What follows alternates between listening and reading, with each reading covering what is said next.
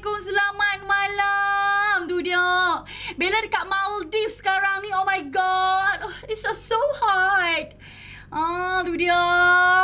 Bella nak buat makeup honeymoon ataupun orang kata makeup holiday dekat pulau-pulau yang indah begini.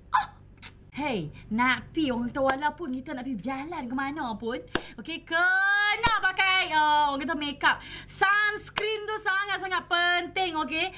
So jom kita start. Okey, Bella dah prep muka Bella dengan primer, sunscreen apa semua tu.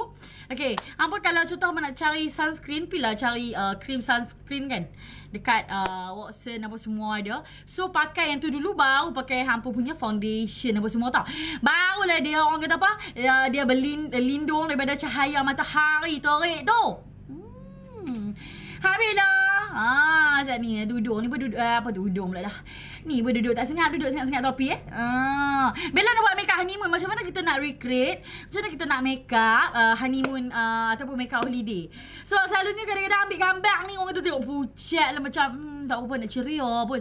Laki tengok duduk di rumah pun lagu ni, pergi honeymoon pun lagu tu. Wah, dia bukannya makeup sopa dengan smoky-smoky eye duduk. So Bella akan nak buat foundation dulu.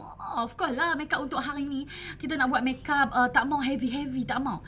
Okay, Bella low fall sangat.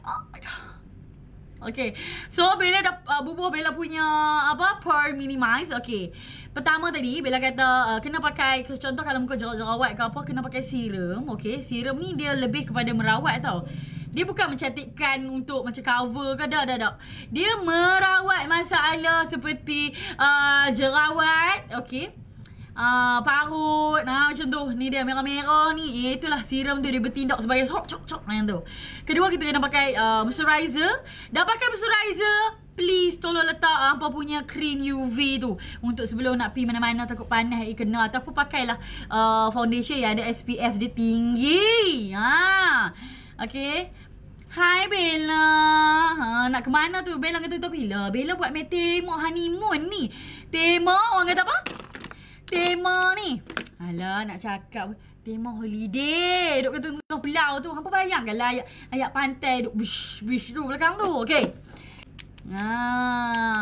Hai Bella, say my name. Hai Farha. Okay, so sekarang ni Bella nak letak concealer dekat muka Bella. Bella pakai lens apa cantiknya? Lens daripada Mata by Bellaz. Mata by Bellaz. Yang ni berharga RM39 sahaja. Okay, 4.5mm sahaja. Mana Mata Bella? Mana Mata Bella? Ni dia Mata Bella. Nampak muka Bella ke tempek ni Yang ni Bella pakai kod Hello. Okay, so ambil dek lagu ni dek buah mata ni. Dek dulu dek dulu. Kacau lah pula topi ni kan. Tak bubuh topi tak nampak macam tema. Tu dia ni. Dek dulu buah concealer. Contoh kalau mata kawan tu lebam betul-betul, bubuh korektor oren.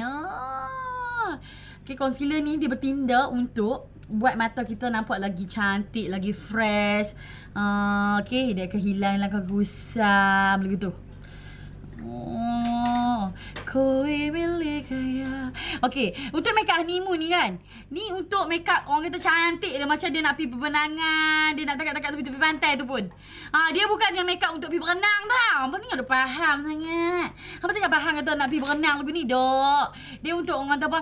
Alah, nak jalan dengan lelaki, nak tengok monyet ke kan.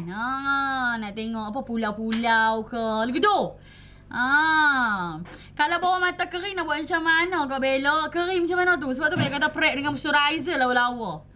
Okay, ingat contoh kalau untuk makeup ni, dia untuk macam kita nak ambil gambar duduk tepi pantai lagu tu je. Dia bukannya makeup untuk nak pergi berenang ke, nak pergi snorkeling, bukan. Tu dia. Apa kita faham konsep tu? Kalau makeup lagu ni untuk snorkeling. Kau siapa nak tengok dalam laut tu? Ikan Nemo lah tengok. Kan? Mana nak tengok kera ke kan lagi kan? Kuat-kuat nak tengok. Kan? Okay. So Bella nampak tak? Bella ada bubur, Bella punya concealer. So nampak tak? Wah, cantiknya. Berenang. Kan? Kalau untuk nak pergi berenang tu, kita kena pakailah foundation yang waterproof. Bedak waterproof. Tak apa. Pergi berenang, pergi sampai ke tengah laut pun Batu garang tengok pun terbalik lagi ni. Tak sok make up dah tengah load sampai tak tengok. Kan? Tapi kalau untuk make up ni, kalau macam kita nak tangkap tepi jalan ke, kan? Tepi jalan pula dah. Tepi pantai ke, kan? Duduk atas sampan ke, boleh. Make up ni kena buat. Okay. So dah cantik. Sekarang ni Bella nak pakai foundation. Tu dia. Foundation. Okay. Foundation lah Bella nak kata kat sini. Kalau nak pakai untuk tahankan lama, tadilah Bella kata bubuh primer. Primer Bella pakai yang Okaya punya primer. Alamak, mana aku punya foundation. Foundation aku lari pergi mana dah ni. Sebab tu Bella nak set dengan bedok apa semua kan. Okay. Bella pakai foundation Okaya. Bella pakai satu coat je. Coat medium je. Okay. Kod medium saja, okey. Kod medium saja Okaya Malaysia, okey. Okaya Malaysia kod medium saja, satu kod je. Okey. Okey, kita start dengan bubuh kat bawah dulu. Bella nak buat foundation dulu. Sekejap baru Bella buat kening. Tu dia. Bubuh tu dek gitu. Tak salah bubuh tebal-tebal. Bubuh tebal-tebal sangat lagi. Mai pecah peluh kau lagi. Habis. Orang kata apa? Habislah dia nampak kiri kanan apa semua tu kan. Bubuh nipis-nipis je. Janji sunscreen tu pakai lah nak. Okay, Okaya punya foundation SPF dia 35. So okay, sangat bagus juga. Okay. Sebab apa Bella suka Okaya ni? Sebab bila letak kat muka dia rasa ringan. Bella kalau nak pakai foundation, Bella suka foundation yang ringan. Bella tak suka pakai foundation rasa macam Bella, hai. Saya ikut tema hargai sangat. I love you Diana. Tu dia. Bella hargai lah. Tapi makeup ni cantik. Seriously cantik. Tak mohor lah. Makeup dia bukannya macam makeup biasa-biasa ni. Makeup dia lain. Color-color dia tu memainkan peranan yang penting. Untuk hari ni Bella bubuh tema macam pastel-pastel sikit kan. Dia tak heavy sangat. Tu dia ni. Dek ni dulu ni. Bila ni contoh pergi honeymoon dengan lelaki kan. Orang kata nak mengabadikan kenangan tu kan. Please lah make up lah cantik-cantik kan. Lepas takat-takat gambar boleh buat frame terus kan. Balik buat di rumah, gantung di rumah. Buat kenangan. Kenal make up dia lawa-lawa. Hai Bella ya. Tu dia. Hai kak, aku ni I am back. Tu dia, I am back ya. Nampak tak? Bila kita bubuh foundation yang betul-betul cover kita punya muka kita tu yang cantik je. Alah. Sana dia tak fokus. Hai Bella, bestnya Bella. Tak kira ikut emu. Hai Dixie Rose. Nampak ni Bella pakai foundation Okaya. Cantik lah. Oh my god. Kak Bella, betul ke kawan saya cakap kalau pakai banyak makeup kulit kita makin jadi nipis? Hei, tak ada nipis Dia, makeup ni mana nipis? Makeup ni tak ada apa. Makeup ni sementara. Buang jadi kembali ke asal. Hak nipis-nipis tu kalau dia pakai skincare, hak dia mengkuri apa? Mengkuri tu. Hak tu lah kuih nipis tu. Kalau hak ni makeup ni dok. Makeup ni dok lah. Tak nipis Hampa nak tahu kulit hampa sihat ke dok? Hampa tengok kat muka hampa tu ada bulu rumah lagi. Bulu rumah apa? Bulu muka tu. Kalau ada tu sihat lagi kulit hampa nah. Alhamdulillah, alhamdulillah ada lagi lah. Balik esok ni, orang kata esok nak make up ni hampa rembang muka tu. Nampak ada bulu-bulu lagi kat muka tu. Kalau tak ada bulu tu, orang kata kulit dia dah terhakis. Kalau duk ada lagi tu sihat lagi kulit. Tu dia. Sana kita nak buat sikit lagi ni. Bella kena dek slow-slow. Dia tak boleh kalut-kalut weh. Dia tak boleh kalut-kalut kalau nak make up ni. Base tu penting. Apa yang letak tu dulu pijit mata tebuan ni. Kacau. Tu dia. Apa yang penting, make up ni dia kena slow-slow. Kita kena slow-slow. Kita susah dah gelojok-gelojok. Kan? Kita nak pergi honeymoon ni kita nak enjoy. Nak pergi holiday ni kita kena enjoy. Tak usah buat kalut-kalut tu kan. Seronok. Kena tenangkan fikiran, hati yang tenang. Hai Bella. Cantiknya topi Bella beli kat Langkawi hari tu ni dah ada orang simpan tu. Kan? Nampak ni Bella dek. Bella pakai foundation pun cantik lah. Foundation Okaya Malaysia ni kod medium. Ni dia Okaya. Okaya memang elok. Elok tu sangat-sangat elok. Bella tak tahu nak habaq macam mana. Belah. Contoh dia cover dia 90% macam tu untuk coverage dia. Contoh kalau muka orang yang berjerawat gunu-gunu batu-batu ingat tu kan. Macam Bella, contoh macam tu Bella kan ada jerawat batu-batu tu. Okey, Okaya ni kalau nak pakai kena top up dengan concealer dulu. Tapi kalau orang contoh ada kulit cantik halus sikit je merah-merah dia tu, Okaya boleh settle. Tu dia. Dia glow-glow gitu kat pipi kita. Okey. Dia tu. Nampak tu cara dia tu. Set lagi ni. Tu dia. Habila. Ya, dia ada 3 tone. Dia ada medium, light, lepas tu dia ada dark. Yang Bella pakai kod medium saja sebab kulit Bella tu kod medium. Bella tak putih, tak gelap sangat. Bella kod medium sedar-sedar orang kata. Tu dia. Boleh gitu. Hilang tu jerawat. Alhamdulillah. Sabar orang tu. Sabar je. Hormon Bella. Tunggulah setengah bulan ni naik pula. Tiap-tiap bulan mesti naik punya. Payahlah dia nak pergi segok kan. Sedia-sedia. Okey. Nampak tak? Cantik je. Tu dia perasan tu. Baru pakai foundation nampak segok dah. Okaya Malaysia yang ni harga dia RM79. Dekat Bellaz Beauty ada. Dekat HQ dia Okaya Malaysia pun ada. I love Okaya. Okay. Kan contoh macam nampak macam ada contoh lah. Ada jerawat sikit-sikit lagi. Okay. Ambil concealer. Bella selalu cakap tu. Okay. Concealer Riffaa ni. Okay. Ambil concealer Riffaa ni. Okay. Ambil concealer apa? Kita dek sikit. Dek sikit. Contoh paru-paru hitam tu. Dah. Sikit je. Kami nak beli FD Bellaz. Nanti kami buat. Hai Bella. Hai, Assalamualaikum. Terima kasih tengok Siti. Okay, so Siti tengah make up untuk pergi honeymoon ke macam tu. Yeah. So, Siti harap you all boleh practice apa yang Siti sampaikan hari ni. Itu dia. Okay. So, dah bubur foundation apa semua tu. Please tolonglah set dengan bedak. Kalau set dengan bedak, baru cantik. Barulah make up tu lagi tahan lama. Tu dia ni. Set dengan bedak ni. Bella ambil loose powder ni. Bella pun ingat nak beli loose powder length kan. Yang jauh lebih orang tahu murah sikit kan.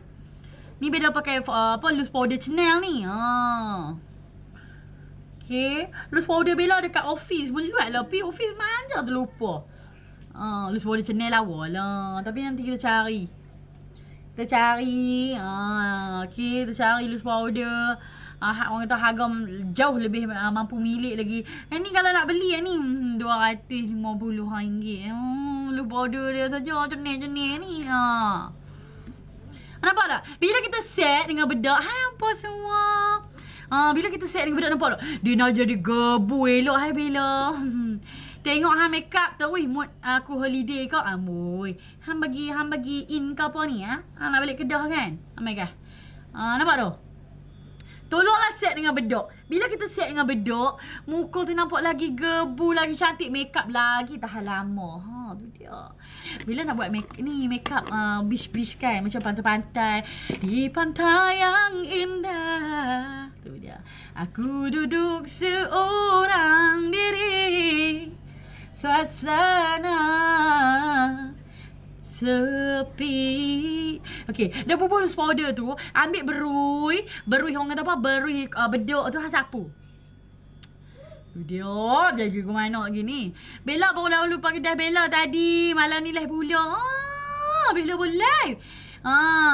Bella esok Bella PKL dah. Apa rindu Bella. Sebab tu Bella kata ilmu ni. Kalau kita tengok ilmu ni, kena tengok je.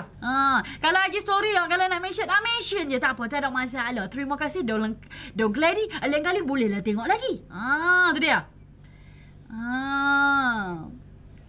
Okay. So, dah kita sapu-sapu gitu. Now kita nak buat kening. Sambil lukis kening nak isap ni lah Sat. Nak isap bagi mulut tu munggil lagi.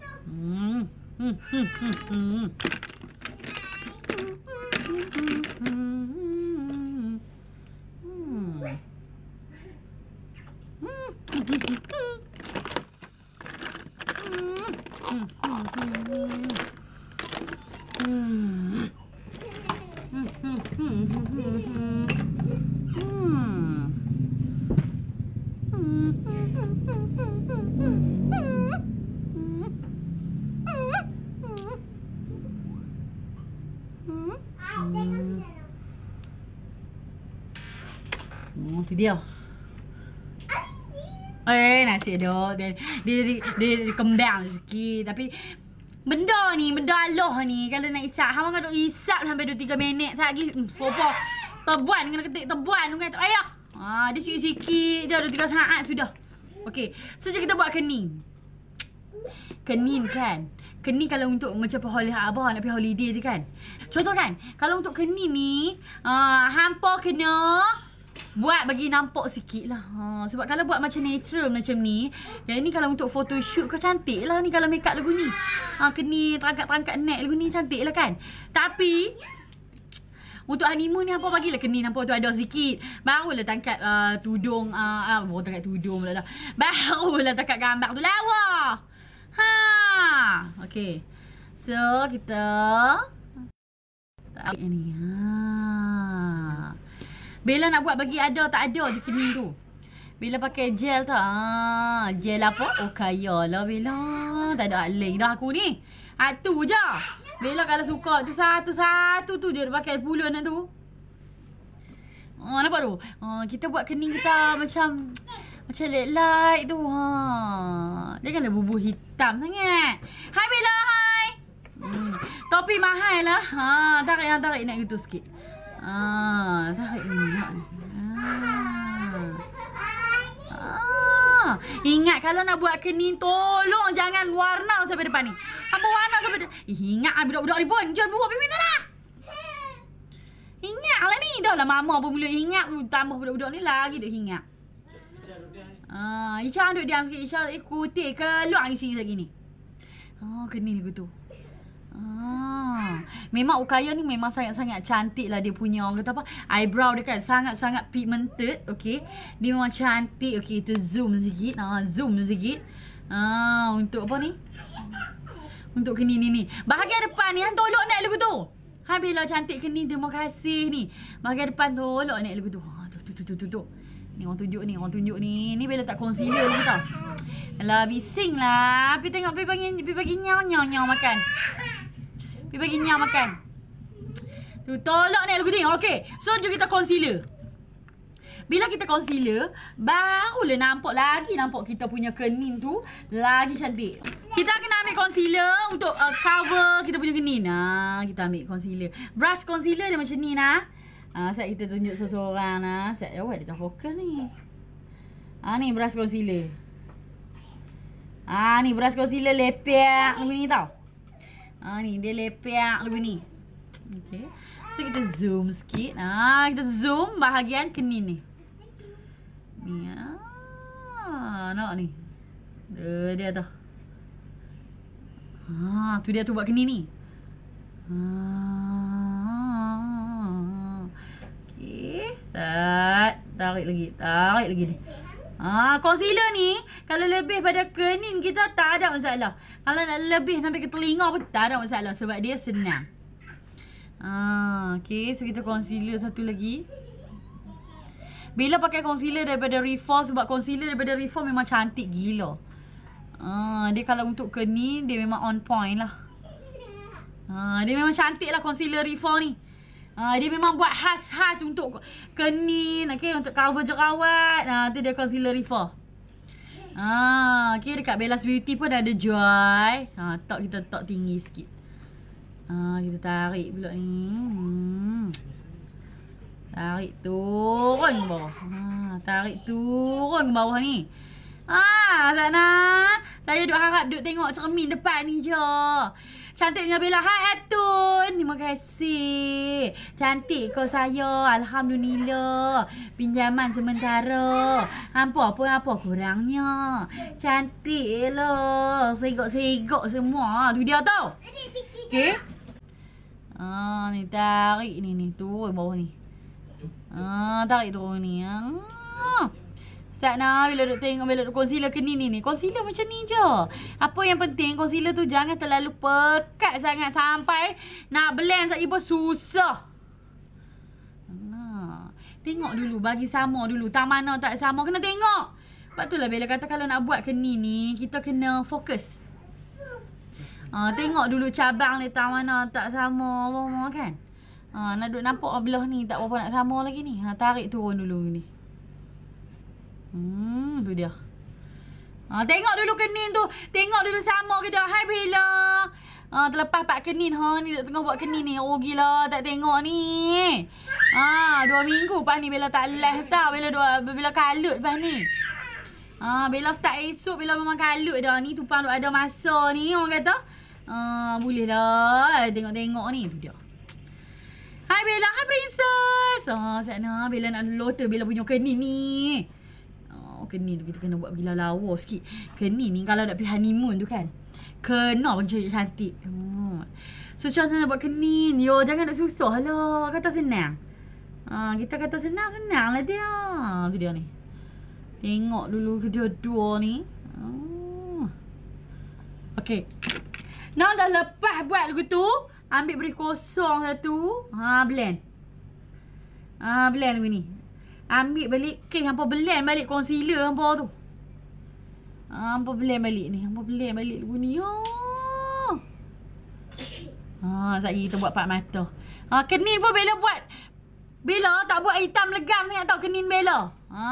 Bella tak buat terlalu orang kata apa, macam gelap sangat kan. Ini kita buat sedia-sedia cantik, nampak lemah lembut, nampak kan? Nampak lembut je mata tu. Kening kami dulu berselera, nak ukir pun payah, senang je. Dia hampa kena praktis je make up ni, hampa kena praktis je. Kalau hampa tak praktis tak jadi. Hampa kena praktis. Hampa kena praktis sana. Bella nak blend dulu Bella punya. Ni concealer ni. Tu. Sama mana tak sama, sekejap kita tambah colour. Tahu tambah colour. Set. Tambah hujung ni sikit. Buat makeup ni memang cantik lah. Bila nak buat makeup dia macam peach sikit. Alah cantiknya kalau kita buat makeup peach betul kan. Tarik sikit. Tu dia tu. Cantik dah. Ni bulu-bulu pun ni terkeluar ni.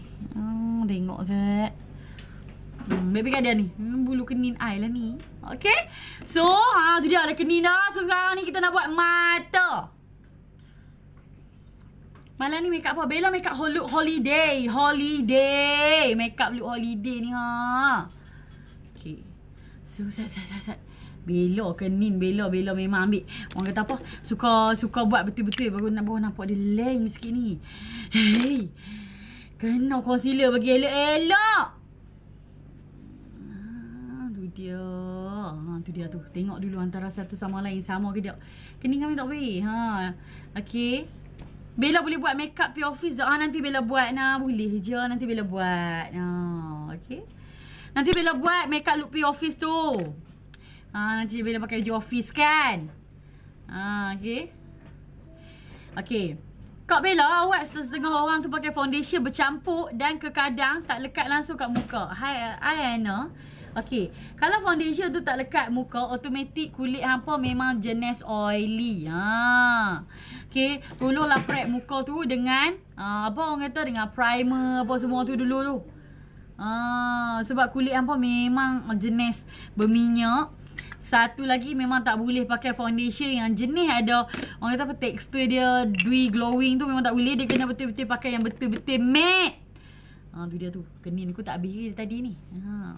Bella kena tengok. Bella kalau tidak lagi tak sama, Bella tak sure. Okay. Hampa kena cari foundation yang sesuai dengan skin hampa. Hampa kena pakai Pore, minimize. Tu dia. Okay. So jom kita buat mata. Kalau untuk pergi holiday ni, makeup hampa kena bubuh primer lah dekat atas mata hampa tu. Kita bubuh primer. Bella. Ya Salina. Awak. Masa apa? Alisha ke siapa tu? Okay. So, bubuh primer dekat bahagian mata hampa tu. Okay. Now, kita akan bubuh eyeshadow. Okay. Eyeshadow.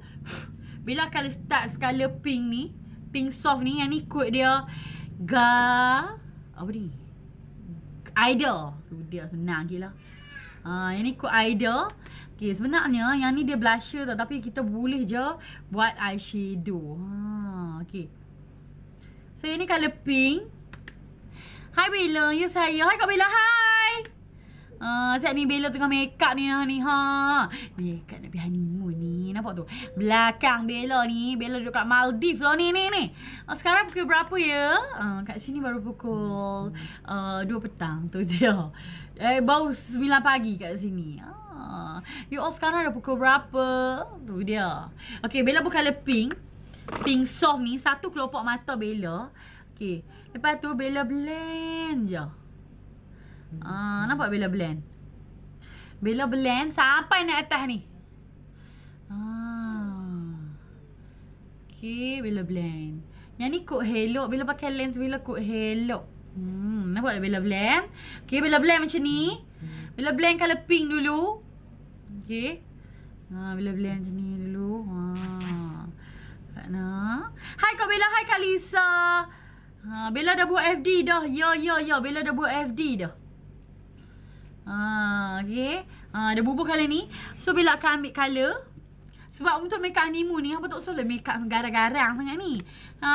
Garang-garang sangat ni nampak tak berapa nak comel. Bukan tak berapa comel, tak sesuai dengan tema kita lah. Dia memang kena make up yang nampak sweet-sweet, cantik.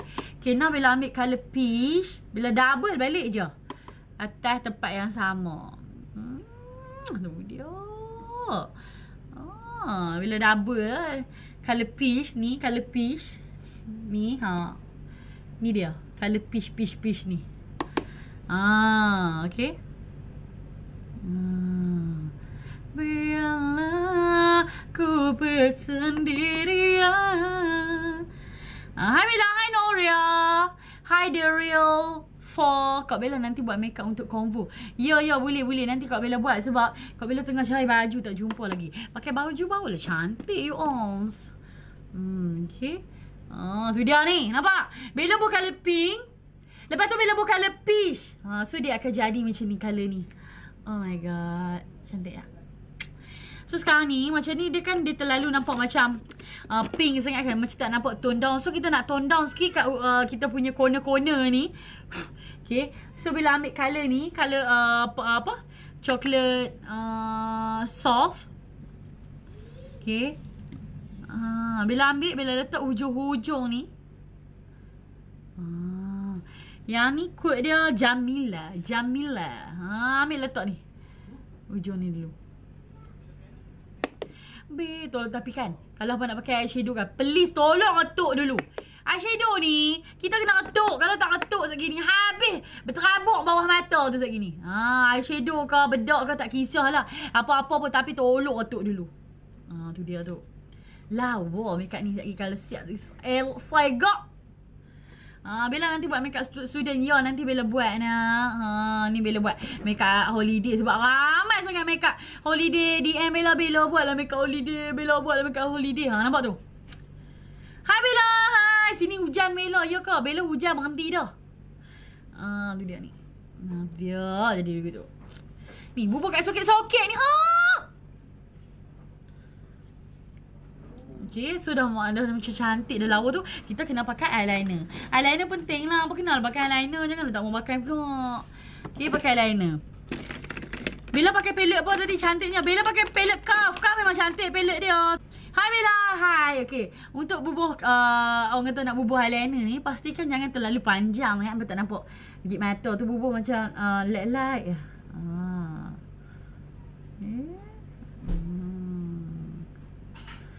Okay, buah macam ni.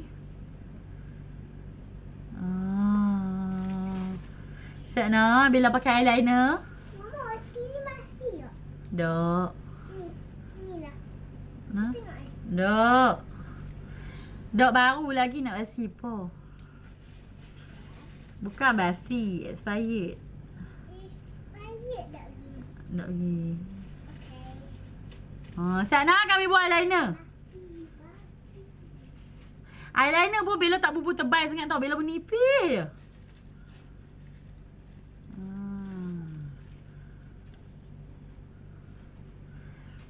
Tu, bubuh. Tu dia tu. Yang ni Bella pakai eyeliner Orkid. Dekat Bellaz Beauty pun ada. RM RM35.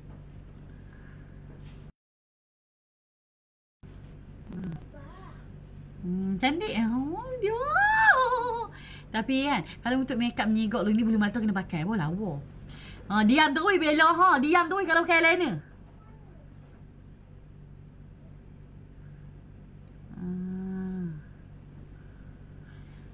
Tu dia sana Bella pakai eyeliner ni.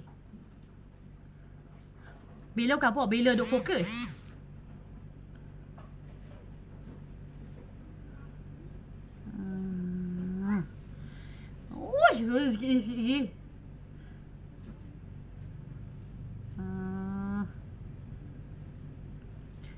sikit lagi. Sikit lagi. Sunyi kalau Bella sunyi kalau Bella tak cakap. Sunyi serepi. Ni dia. Okey. Tak nak win lah. Kalau tak buat eyeliner lagi. Tak ada nak tengok apa komen apa.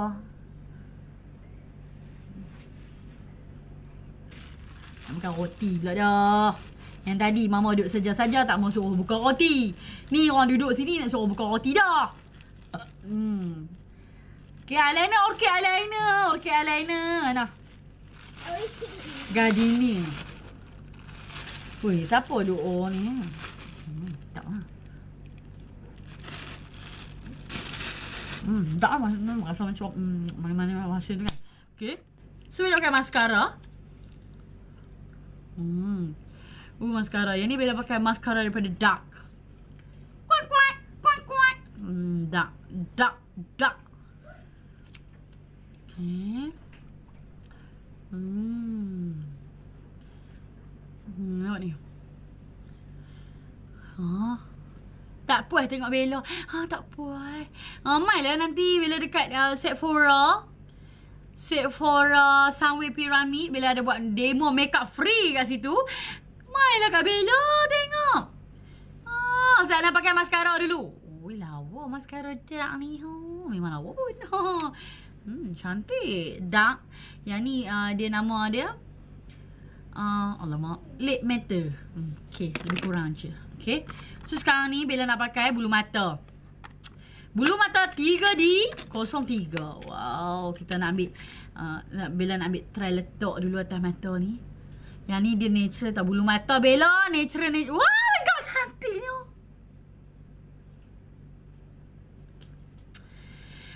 Cantik, sangat-sangat cantik. And I love it. Okay, ambil bulu mata, ambil gam, ubur. Bulu mata Bella satu pair RM15 saja. Beli 5 pair dapat free gam bulu mata. Dapat free gam bulu mata. RM15 je bulu mata Bella. Yang bestnya bulu mata Bella kalau kita tutup mata tu nampak satu line je. Dia tak nampak macam redok tu bila pakai bulu mata. Tu yang specialnya bulu mata by Bellaz. Yang ni kod baling.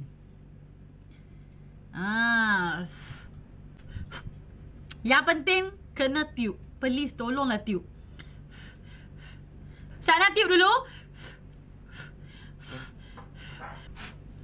Okay. Kemudian kita tiupin ini punya bulu mata ini. Kita tiupin begini ya.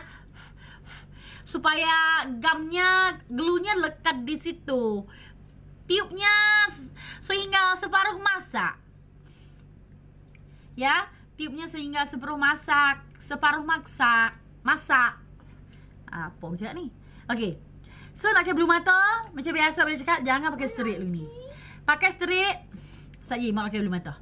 Kalau pakai straight dulu ni, buka mata tak nampak. Dia kena buruh bagi meninggi macam ni. Bismillahirrahmanirrahim.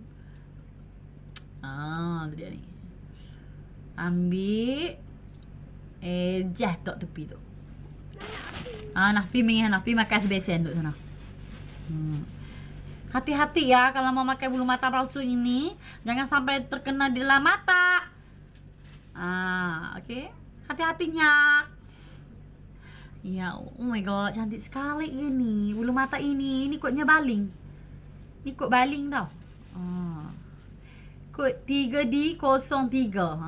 3D kod 03. Tu dia ni, tolok ni macam ni dulu. Ni kod, cantik. Kod 03. Bella nak main Penang insyaAllah. Nanti bila ada rezeki, bila pergi Penang. Sahabat Sat. Tu dia. Kelas Bella dekat Kelantan ni last untuk 2018. Okay. Lepas tu bulan 12 Bella hanya ambil makeup pengantin saja. Bella dah tak open dah untuk makeup kelas. Bella bulan 12 Bella hanya ambil makeup pengantin saja. Untuk area look star. Nampak tak bila pakai bulu mata? Biarlah sungguh kau ku mahu berdoa semoga kau akan berubah. Lagi? Lupa lah lagu tu.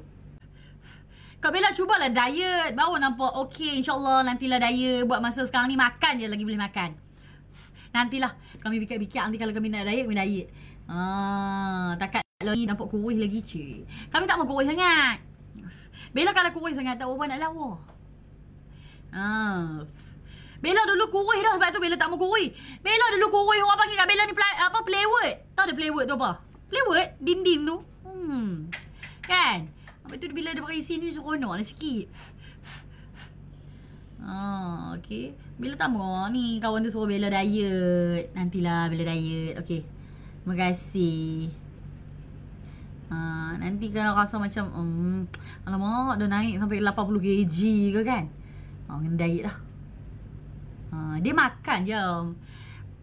Kurus ni dia faktor dia pemakanan lah, senaman tu. Kalau hampa pakai jus kurus ke apa ke, hampa kena senaman. Barulah kurus. Faham tak? Saat nak Bella duk bulu mata. Kalau hampa duk harap apa macam ubat je kan, bagi kurus. Kalau kurus tu dia kena bagi, dia makan tu, dia kena kawal kita punya makan tu. Kalau Bella lah ni duduk tengah makan je lah. Saat ni nak berbulu mata ni nak. Saja nak berbulu mata ni nak bagi nampak lawa-lawa. Bella kalau nak berbulu mata kan, Bella kena letak betul-betul teliti. Barulah dia tak nampak macam dua lapis. Yang ni kod baling, kod 03. Nampak ni? Wow, dia cantik ada bulu mata I macam ni. Okay, so sekarang ni Bella nak shading Bella punya nose. Tuh, cakap orang putih tu, ingat bisa-bisa. Bella nak shading Bella punya hidung. So, Bella ambil palette Khaf ni, dia dah dia punya shading tu. Bella nak shading Bella punya hidung dulu. Buat satu garisan dulu. Kalau untuk orang pergi holiday ni, shading hidung tu kalau boleh kita shading lah sikit lah. Bukan apa. Bagi nampak bila kita kat gambar Allah nampak orang cantik. Tapi janganlah terlalu hitam sangat tau. Kalau tidak orang kata lah tu hidung kau pembaris tu. Kak Bella pakai skincare siapa tu? Bella tak pakai skincare. Bella jarang lah pakai skincare. Bella pakai cleanser. Bella pakai macam toner-toner. Bella tak ada krim malam ke krim siang. Bella tak ada. Krim siang ke malam ke kan? Tak ada. Bella pakai macam pencuci. Bella ada toner Bella pakai Essence. Kita shading dulu. Bella pakai Essence lah tu. Lepas tu Bella pakai apa lagi? Bella pakai pencuci. Bella pakai scrub. Scrub Bella pakai scrub Selfie. Scrub muka tu. Hai Bella. Sana Bella nak beli bulu mata. Bulu mata beli dekat Bellaz Beauty. RM15 ni. Hak ni kod baling ataupun kod 03. Nampak lawa lah weh. Bella punya bulu mata semua natural. Dia tak nampak terlalu orang kata apa tu, dia melentik ni kan. Rupa orang kata tu dia kan nampak macam tinggi, macam heavy sangat kan. Ni kalau takat macam pakai lagu ni abang tengok tu taklah terkejut. Okay. Hidung kita shading lagu tu. Hidung kalau nak shading biar macam ni.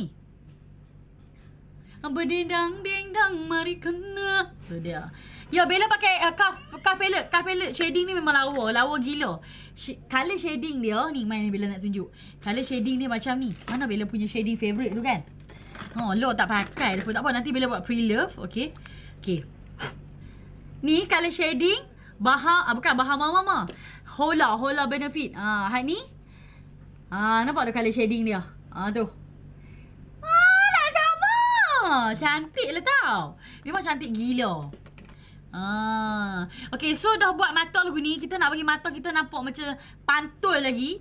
Bella ambil kod Damia ni. Shimmer kod Damia ni. Bella bubuh tengah ni. Bella bubuh macam ni. Bella bubuh kod Damia ni. Pejam mata Bella bubuh ni. Kali shimmer dia. Nampak tu. Khaf palette memang lawa gila. Bella tak tahu nak abang macam mana. RM99 je ada sekali dengan blusher, ada shading, ada highlight, ada eyeshadow. Undung. Nampak ni colour dia ni. Ni nak pergi honeymoon ni. Make up lagu ni je. Laki tengok takat rumah laki. Asyiknya. So sekarang ni Bella Nak buat bawah mata. Buat siap-siap bawah mata tu. Bawah mata. Bila nak pakai lah bagi nampak macam orang kata apa? Dia macam ada shimmer sparkle lagi kan. Yang ni bila pakai ni eyeshadow stick ni. Yang ni daripada Laura Mercier. Nak sebut pun susah sikit lah. Yang ni kod Sugar Frost. Rose Gold. Ni. Ambil bawah gitu. Ambil bola gitu. Lepas tu kan kita ambil shade brush kecil. Ambil brush kecil. Bila ambil colour pink terang ni, mix dengan colour gelap ni, colour coklat tu. Coklat pink terang. Dek ni tepuk ni kotak-kotak. Bubuh bawah ni. Dek dia. Dab. Blan. Ingat sekali lagi. Dab.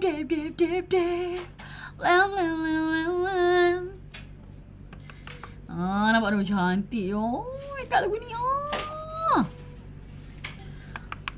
Hai Bella. Hai saya. Sana Bella nak tengok ni. Blend dulu. Nampak tak Bella punya mata. Hai Bella. Bella stop brush Bella. Tak ada dah. Brush Bella habis tunggu edition baru. Sebab brush ni bukannya senang tau nak berkeluar. Sangat-sangat susah. Sebab Bella sangat-sangat teliti. So yang nak keluar ni advance punya brush. Ada semua. Memang best gila. Dia ada brush kecil apa semua. Okay.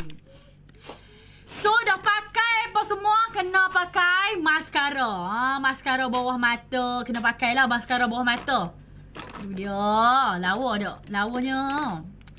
Lofa lagi lah lawak. Bella dekat Maldives sekarang ni. Hai, saya Lofa. Saya Lofa celuk. Okay. So, Bella nak pakai mascara bawah mata. Okay. Sana. Ni mascara 1 Minute Miracle.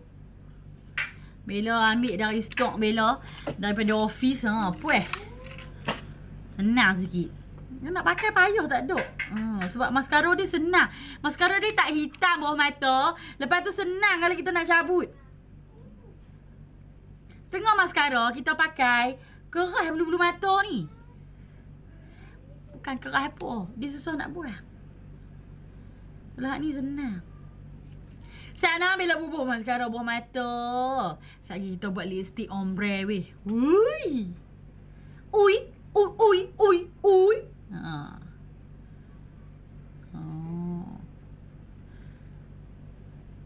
Ni. Boleh lah. Kalau terkena tepi tu tak apalah. Halai je lah tu. Terbubuh dulu ni.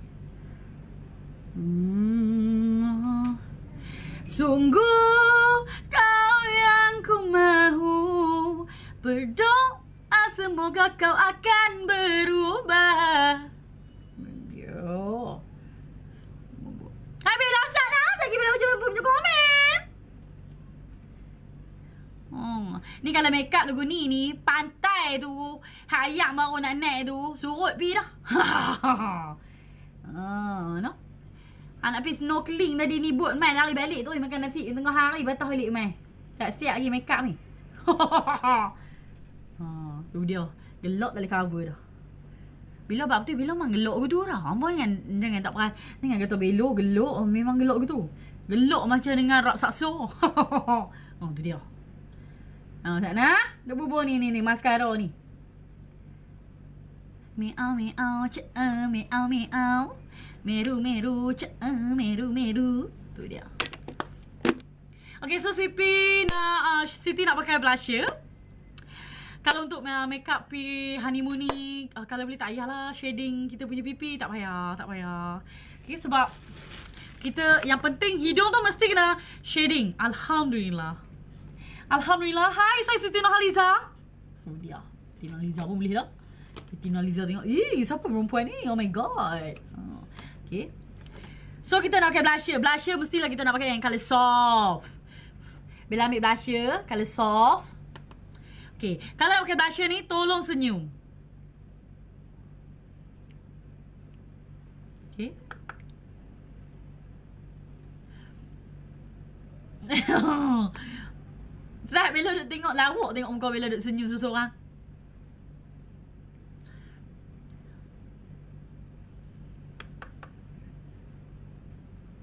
Ni Bella pun blusher sampai bawah mata ni. Ni kalau honeymoon pergi make up lagu ni kan. Memang ketul-ketul macam mana ni? Okay. Saya I tengah nak mana Bella punya baju lagi.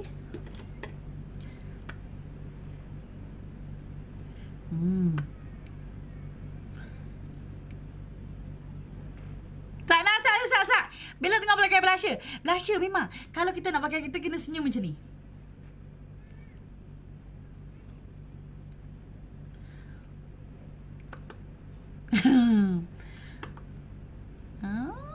Buka hidung sikit. Kenapa saya pun senyum? Nampak tengok Bella? Eloklah Bella buat look holiday ni. Nak cuti sekolah ni ramai holiday boleh terus boleh tengok ni.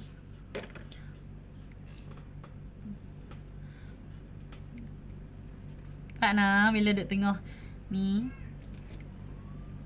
Blusher Khaf memang lawa gila weh. Blusher ni memang cantik seriously. Bella pun tak tahu nak abang macam mana apa. Sebab blusher ni memang lawa. Khaf palette. Bella panggil Khaf palette. RM99 nampak cantik lol. Betul kan? Ni. Hampa nampak dia punya highlight ni. Yang orang duk tanya Bella. Bella depan mata Bella buat apa ni? Bella buat highlight ni. Dia tu. Tu kat hidung sikit. Tu nampak dia punya highlight tu power. Tu. Kita nak buat ombre punya apa? Ombre punya. Okay.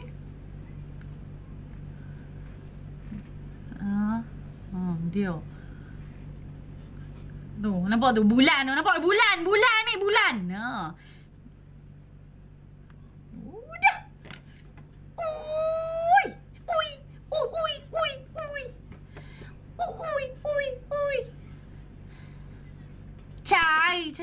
Cai. Silau bulan mentari. Oh my god. Matahari dah nak naik. Bella dekat Maldives. Okay sekarang ni. Okay. So sekarang ni kita nak pakai lipstick lah. Okay. Memandangkan mulut Bella taklah terlalu orang kata apa. Macam ni sangat. Macam orang kata kering sangat kan. Sebab Bella selalu scrub dengan Bella punya scrub Riffaa ni memang sangat-sangat bagus. So orang kata kulit kering tu dia kuih lama kuih tak berapa nak ada dah ni. Scrub Riffaa memang elok. Sangat cantik. Pakai lipstick pula oi. So yang ni Bella pakai kod kelolo.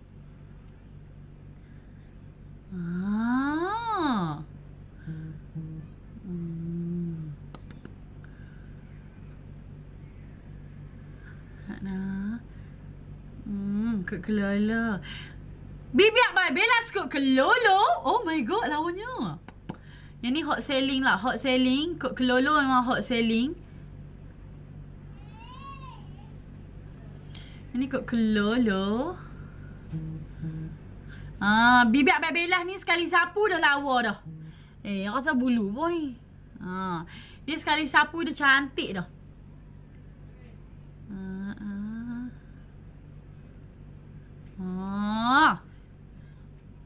Ni. Tu dia.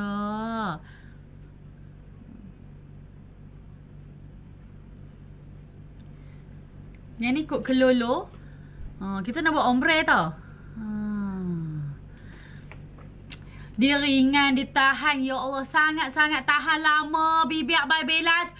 Yang ni harga dia RM39. Tapi sekarang ni ada promotion 3 barang ada yang 100. Contohlah nak ambil kod ni ke, nak ambil kod lawa ke, tu nak ambil kod gedik ke. 3 batang ada yang 100. Okay. Sangat-sangat cantik nampak. Nak pakai satu kod pun tak apa. Yang ni kod kelolo. Kod kelolo memang sangat-sangat cantik. Muka nampak fresh yo kan. Kalau tengok yang perperasan kat sini, Bella memang tak berubah dekat highlight dekat pipi. Sebab Bella tak berapa nak suka sangat macam highlight dekat letak kat pipi. Okay. So Bella ambil kod lawa Bella akan double untuk Bella nak buat lipstick ombre.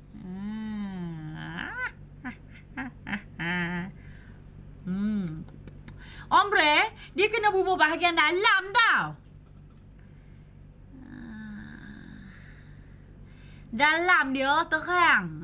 Di luar dia tu pudang. Itulah ombre punya lipstick. Lekat ke gigi dah. Alah, gigi dah habis dah kena lipstick. Alah, dari ni.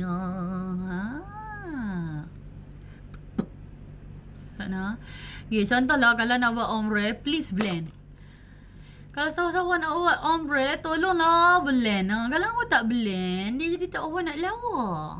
Kalau blend, dia jadi smooth. Dia jadi smooth gitu, cantik dah.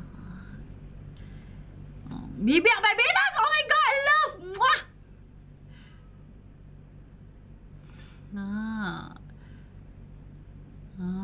Cantik ombre, cantik kan. Bella mix dalam dia Bella buat kod lawa di luar dia Bella pakai kod kelolo. So memang sangat-sangat cantik. Tu nak pergi honeymoon meletup pada dekat kat pantai. Gambar lagu ni, Allahu Akbar. Cantik kan. Takkan mungkin kita bertahan hidup dalam bersendirian. Buat turun sikit tudung ke dada tu. Panas terik, hujan badai. Nak tarik tudung ni. Nak tarik tudung, nak tarik baju. Okey. Kita lalui bersama. Pernah kita jatuh, mencuba berdiri, menahan sakit dan menangis. Lebih dari itu. Tu dia. Aku kan boleh menyanyi. Kalau tak lalat Bella. Oh my god. Hai ingat no. Terima kasih lah. Tak lalat Bella, tak lalat Bella. Kenal dia tak lalat Bella, bukan tak lalat. Walau ingat.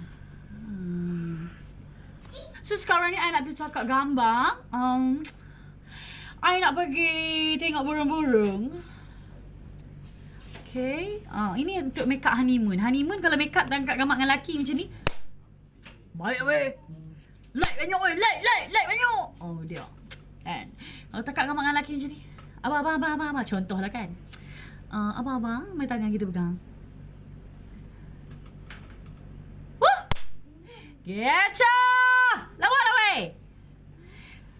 Sayangku, hari ini aku cantik. Cantik bagai bidadari.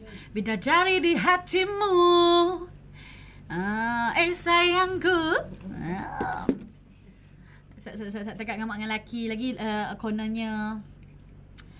Dia tu. Mata terbuan. Mata terbuan nak pergi mana? Mata terbuan spek mata apa tu? Bella pun tak tahu ni spek mata apa. Singkok ke be?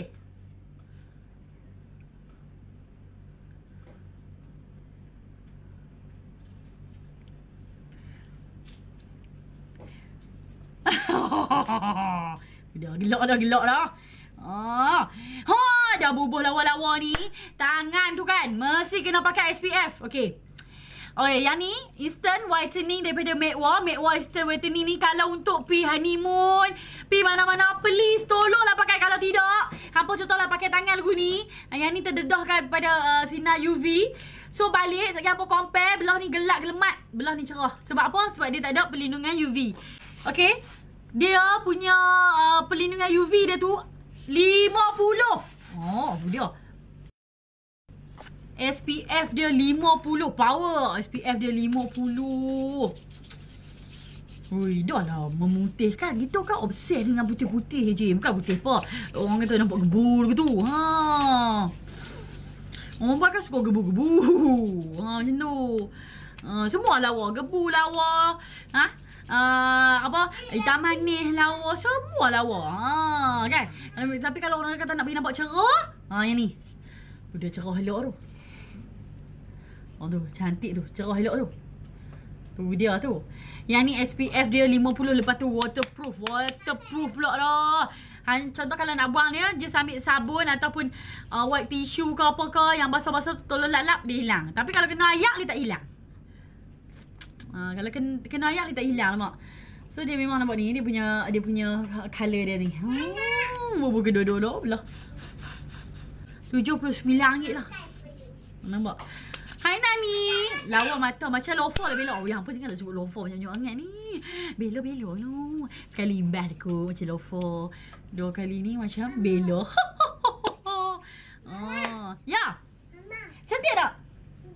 Cantik. Ai dia puji cantik. Kembar mak dia payah nak aku nak puji ni. Nampak tak? Mewah memang best gila. Dah orang kata pergi honeymoon tu tolonglah pakai wangi-wangi. Wangi-wangi. Bella mana? Bella punya perfume duduk dalam handbag pakai Perfume Paradise. Spray kotak-kotak tu. Wangi, astagfirullahalazim. Sangat-sangat wangi. Tak tahu nak habaq macam mana, memang wangi. Tahan 72 jam. Apa nak cari dah mana perfume tahan 72 jam. Lepas tu dia punya harga RM40 je. Tah lama. Bella pakai, kawan Bella semua, abah Bella pakai ni, husband Bella pun pakai sebab dia memang wangi. Tak tahu nak abah macam mana tu. Yang ni Bella betul recommend kan abah, memang wangi. Wangi tu sangat-sangat wangi. Abang saya nak perfume macam MUA Bellaz pakai. Wanginya. Malam BKFC. Hari ni kita nak pergi McD dulu ni. I nak set ayam satu ya. Nampak? Macam Nilofa. Serius. Duk lah. Janganlah bodoh Nilofa. Okay. So terima kasih kepada yang menonton Bella. Thank you so much. I love you too so much. Terima kasih. Bella pakai foundation apa? Okay, Bella nak ulang.